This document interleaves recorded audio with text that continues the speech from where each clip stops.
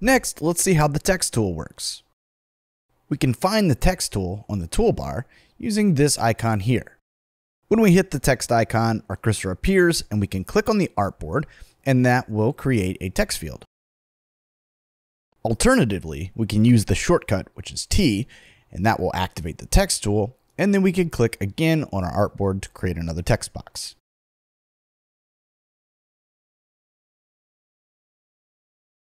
Now, instead of actually clicking on the artboard to create a text box, we can also click and drag to create a custom sized text box.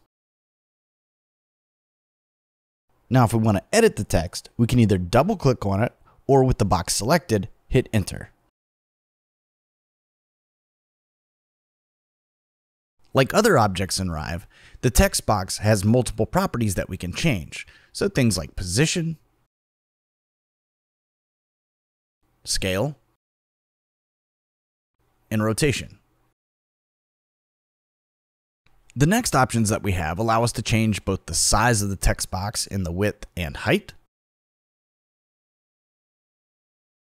Unlike many other objects in Rive, we also have the ability to change the origin in the inspector.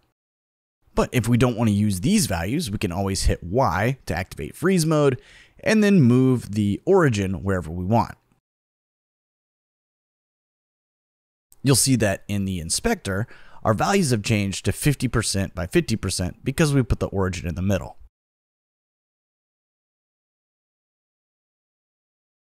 Like many other text tools you'll find, we also have alignment options. So we can left align, center align, or right align our text. And we can also change how the text box works. The first option fits our text box to the current text that we have. The second option allows us to control the width of our text box, but not the height.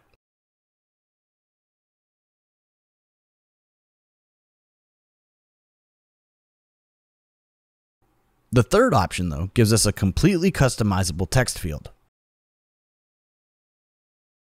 Essentially, these three options restrict the size properties in the inspector. Notice how they change as we toggle through the different options. Now let's look at the overflow options using this longer bit of text. You can find the overflow options here. By default, overflow is set to visible.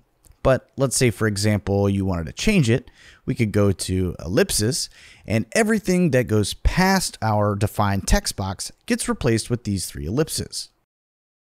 You can see that as we adjust the text box and all of our text is visible, the ellipses go away. But if we shrink it, then the ellipses are just added to the last text. The next option that we have is the clipped option. Anything falling outside of the text box will be clipped off, even if we're halfway through a line of text. An alternative to clipped is hidden. Now in this case, our lines won't be cut in half, they'll just disappear as they fall outside of the text box. The last option is the visible option, and this is the default setting that we've already seen. And lastly, with this value, we can control the space between paragraphs. It's important to note that most of these properties can be animated. If we look at the inspector, you'll see a diamond next to each animatable property. That indicates that we can create keys on the timeline. Thanks to this, we can create all sorts of interesting animations in Rive.